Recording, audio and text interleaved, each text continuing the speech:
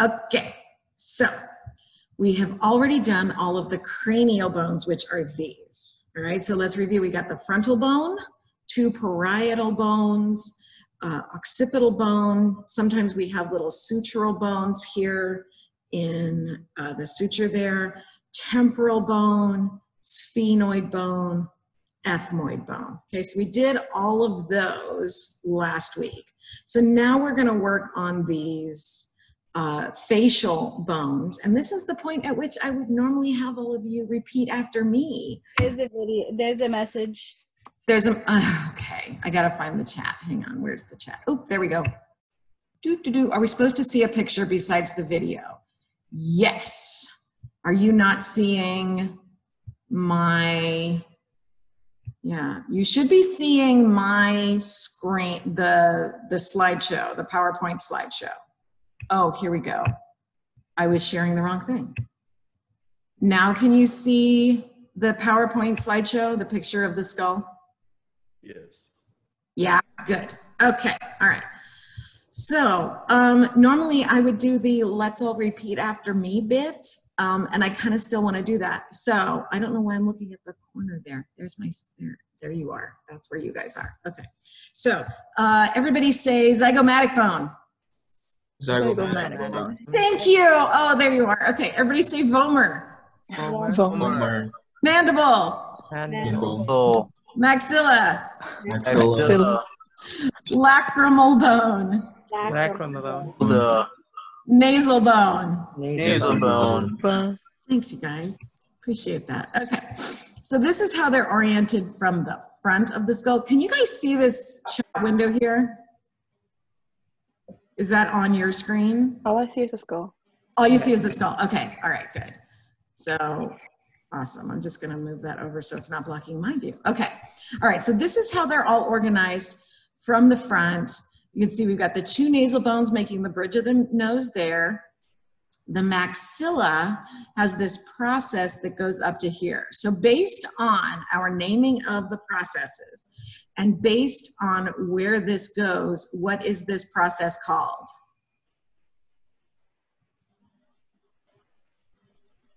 Okay, so what's this bone called?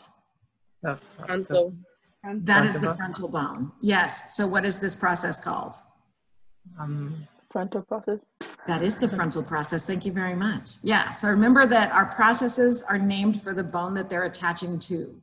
So this is the frontal process of the maxillary bone. Can you all see my mouse? Yeah. Move it right there? Yeah? Okay, okay, good. All right. So then what do we call this process of the maxilla right here? Inferior nasal concha process? No, that's this. Oh, the inferior nasal concha is that there. What do we call this process right here? Oh, zygomatic process. That's the zygomatic process of the maxilla. All right, everybody with me on that? Okay, and then notice the lacrimal bones are just these tiny little bones, and they're gonna be right at the corner of your eye right here. Okay, don't touch your face. Yeah, I know, hypocrite. Okay. There we go. All right. So, and I really like this and the next slide because these show you 3D orientation of these bones, and they do get really confusing because they're all sort of behind your nose and mouth. So you can see the sphenoid. We saw on the cranium this greater wing of the sphenoid right there. And here you can see that it extends, it's one bone, it extends all the way behind the nose and the eyes, okay? Has a big orbital part here.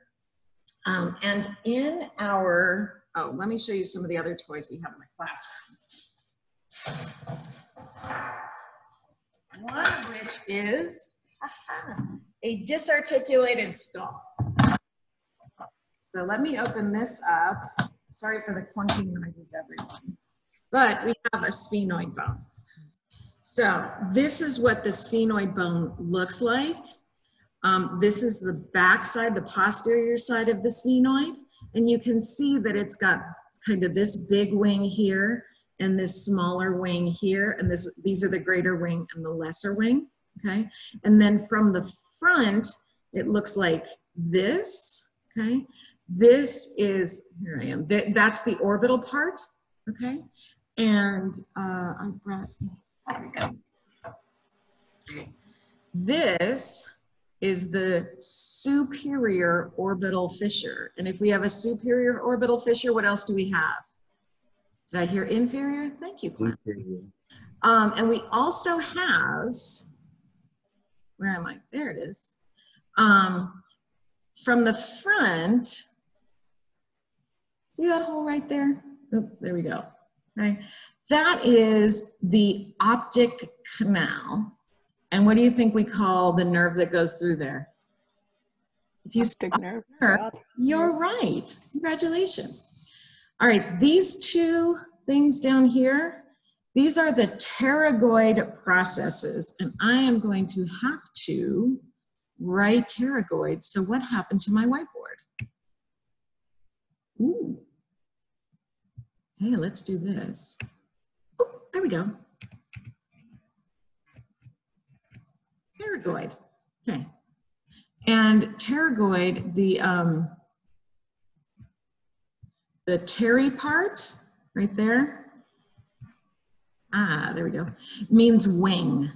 So these are little wing processes. I know everything's a wing on this, right? To me, this looks like a bat. Flying like, okay. See, you guys don't laugh at my jokes online, and that makes me sad. Okay, so anyway, so the sphenoid goes behind your nose and eyes like that, all right? I will sterilize that before I put it back because it just touched my face. Lecturing in the time of coronavirus is so much fun, and I'm recording all of this for posterity. This is great. Okay, anyway, where were we? Okay, so we got the, I don't want to draw it. Go away. Let's do mouse. There we go. Okay, so we've got the sphenoid back here. The ethmoid sits in front of it. And you can see over here, see these faint lines here?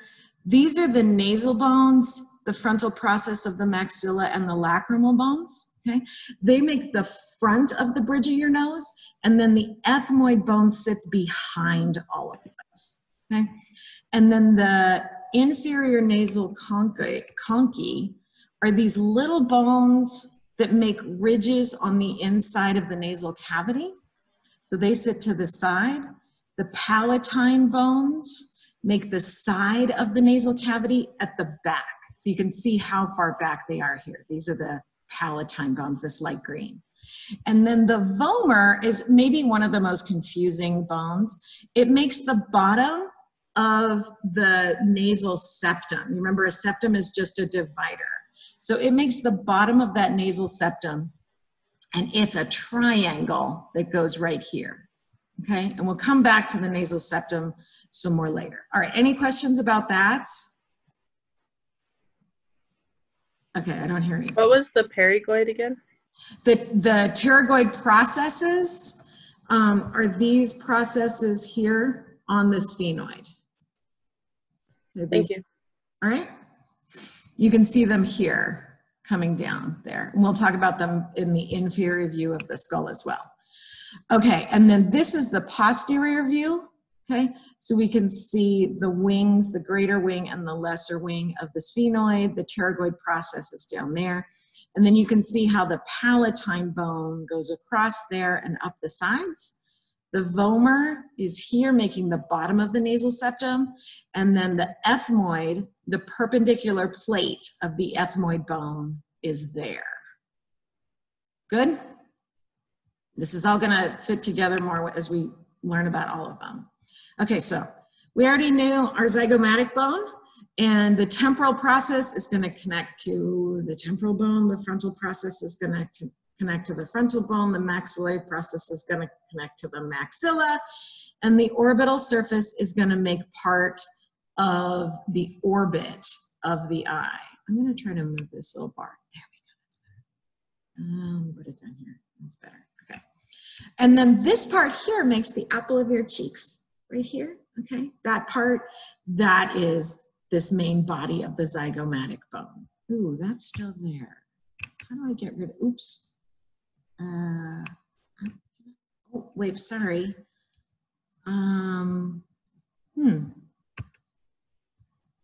I get rid of this? Oh, nope, nope, that's not what I wanted. Undo, oh, undo, undo, undo, undo. Oh, there we go, okay, I got it. I'm learning. Not you, undo, undo, undo. I know, you guys. Apologies, I don't know what I'm doing yet. Undo. Okay, go back to mouse. And there we go. Come on, there we go. Whew. All right. Okay, so now from the zygomatic bone, you remember we have a temporal process that connects to the temporal bone. And then we have from the temporal bone, we have another process called the zygomatic process because it connects to the zygomatic bone. Together, they make up the zygomatic arch, right? And that's your cheekbone right here. So everybody say zygomatic arch. Zygomatic arch. Thank Zygomatic you. arch. You have your sound on. I really, really appreciate you. Okay, so yeah, that's your zygomatic arch, your cheekbone right there. Okay, now this is the vomer, okay? So it's this weird sort of vaguely triangular rhomboidish bone, and it makes the bottom of the and back of the nasal septum here, okay?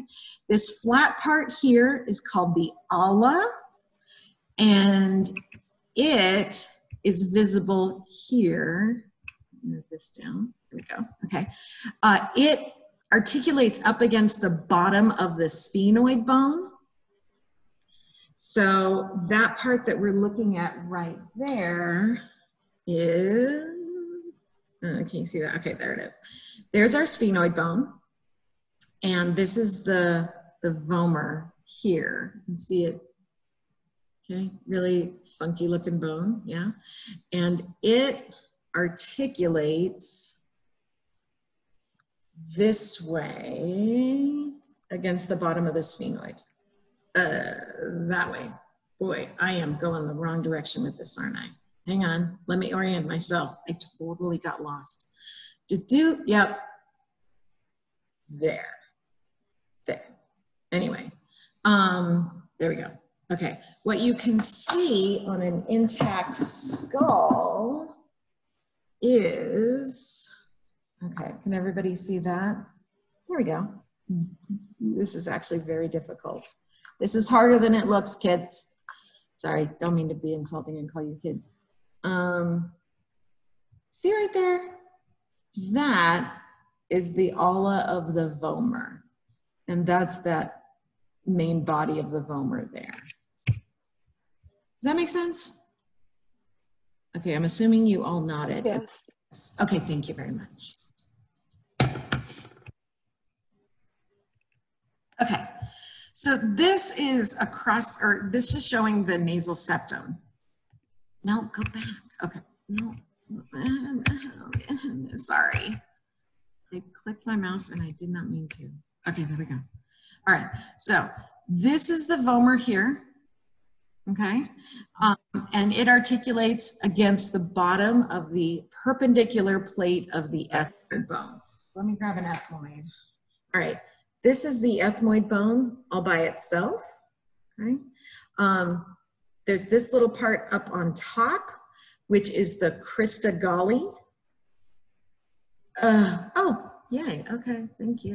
Sorry, I thought we could limit and we don't anymore yet. And then the perpendicular plate is, I'm trying to get it in the, see this little center part right there? Okay, that's the perpendicular plate. That's gonna make the top of the nasal septum. So that's what this is. And then all of this front part of the nasal septum is hyaline cartilage. So when you wiggle your nose like this, what you're wiggling is this hyaline cartilage plate, okay? And that's the most common place that people break their nose, is this cartilage spot right there. Does that make sense? So come back to this diagram if you get confused about the orientation of these bones here. This one will be really helpful. Okay, now here's our palatine bone. And it's called palatine because it helps to make part of the hard palate of the skull. So the hard palate is, whoops, this section here, which is the roof of your mouth, the hard part of the roof of your mouth. Most of it is formed by the maxilla, but I need a better light here, don't I? Let's see if I can turn toward, there we go, turn toward the window. All right, do you see this? There we go, all right. See that suture right there? I know it's not the best. I will produce a video of this for you on my YouTube channel for you to see. That is the suture between the palatine bone and the maxilla, okay? This part is the palatine process of the maxilla. And that right there is the suture between the two horizontal plates of the two palatine bones. Does that make sense? Right? So, and then the perpendicular plate of the palatine bone is really hard to see on an intact skull because it's way at the back of the nasal cavity back here. Okay, so that's all of that bigger, so you can see where the palatine bone articulates. Does that make sense? Please say yes. Okay, thank you. All right, so this is our maxilla from the lateral side. Okay, we're looking at it here. Notice this zygomatic process is really kind of shaped, and that is because, so here's a maxilla here.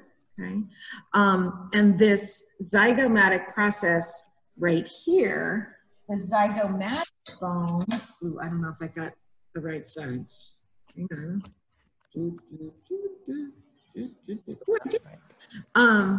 The zygomatic bone actually kind of fits in front, like that. It's hard to do. There. There. Okay, fits in front like that. Okay, so that's why that's kind of, it almost looks like the squamous suture on the skull because it's flattened like that. Let's see, we have an anterior nasal spine. See that little thing right there? Yeah, the anterior nasal spine, that little thing on your nose right there, like right at the base of your nose where the underneath. Okay, and this part right here is called the alveolar process. Anybody know what alveoli are? No. No is a good answer. Thank you for answering. Usually when we talk about alveoli, we're talking about the air pockets in the lungs. So alveoli are little pockets, okay? And so these little pockets that the teeth fit into are alveoli. And so this is an alveolar process. And then we have an infraorbital foramen right there below the orbital part of this bone there. And then we've got that frontal process that we talked about already. And remember that we had a supraorbital foramen. That one was above the orbit. So here's the infraorbital foramen. So when we look at it on the whole skull, okay, we've got the supraorbital foramen or notch up here, and then the infraorbital foramen down here. This one's always a foramen, okay? It's never a notch.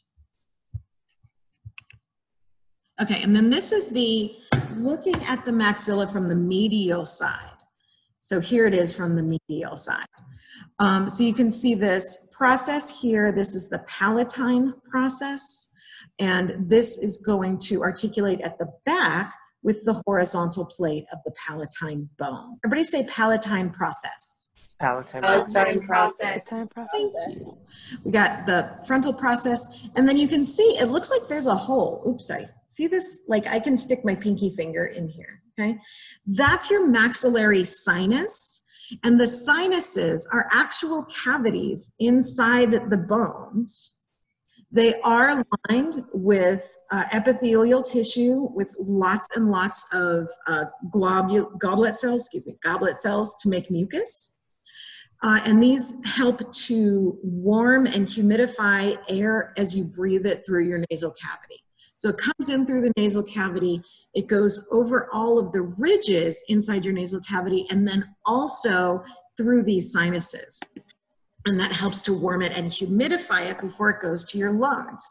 Now, these can become infected, and if you've ever had a sinus infection, you know that hurts like heck. And it kind of feels like your cheeks are gonna explode or your eyes, like there's pressure. And that's because there's literal fluid buildup inside these sinuses here and here, literally like behind and around your eyes. And that's why a sinus infection hurts so much.